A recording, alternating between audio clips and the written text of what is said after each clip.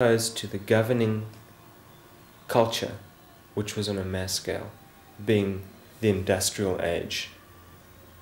In South Africa, you have the industrial age, first world economy, nuclear age, whatever you want to call it. Okay. Unfortunately, it is the minority. But the world demands that our society today is of a first world nature, to take over economically.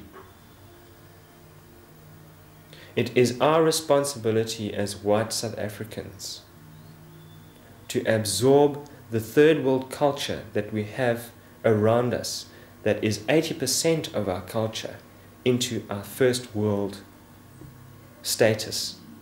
And that is the dilemma, is that you have to educate a mass market out there that is still to this day living off the land, as they have done for millions of years.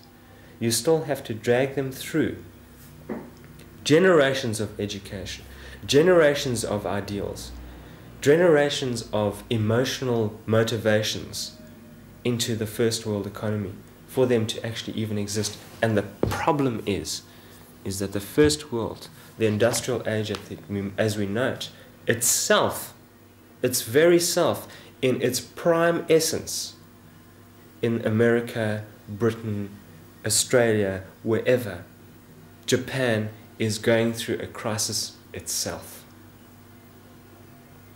So